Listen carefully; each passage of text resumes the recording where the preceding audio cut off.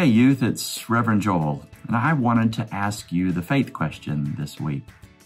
So there's this story where a person comes to Jesus, a younger person comes to Jesus and asks, what must I do to have that fullness, abundance of life that you're always talking about? And Jesus responds to that person by saying, love the Lord your God with all your heart, with all your soul, with all your mind, and with all your strength, and love your neighbor as yourself.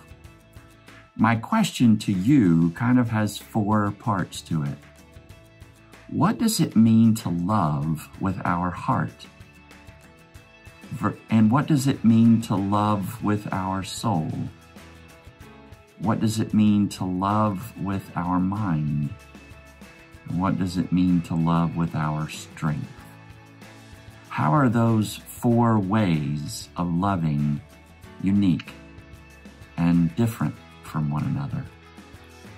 I'm so interested to hear how y'all think about those 4 lenses of love. The soul is the connection between this world and the next. So that means loving with your soul means loving things we cannot see physically, like God and memories.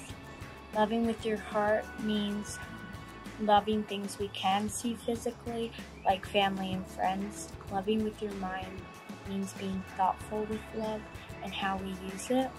And loving with your strength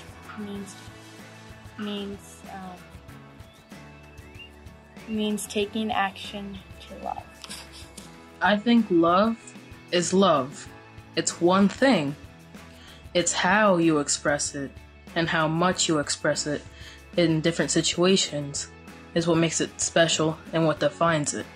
The love for my cat, the love for my mom, the love for my dad, and the love for my God. It's all the same love. It's how much I express it and how I express it is what makes it different. When I think about loving God, when I love Him with my heart, it's feeling for Him. When I love Him with my strength, it's loving Him through the tough times. When I love Him with my mind, I think about never thinking about bad things, about other people, and always staying true.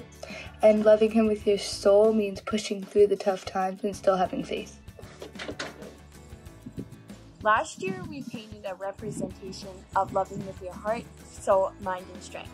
For me, I painted the ocean as representing the strength, feeding the mind.